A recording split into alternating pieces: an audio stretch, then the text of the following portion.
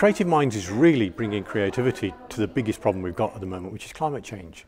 We've tried to use science, we've tried to use engineering, we've tried to use politics. None of these things have worked.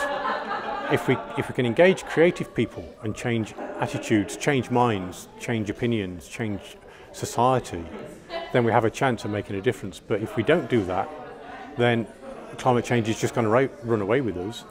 And the first thing we'll really know is when it starts to impact us personally. We're trying to focus minds onto how climate change might change Levenmouth, the town, and then also trying to think about how the town itself might adapt to that in the future.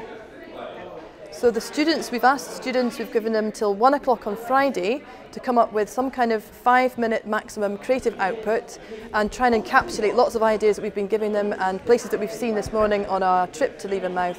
Try and encapsulate that in any art form they like. Because they're performing arts students, it'll probably be an audio, visual, or performing, or a live output. And everything will be brought together here in the theatre at 1 o'clock on Friday, and there'll be a public sharing and a performance of that and a prize giving at 3 o'clock.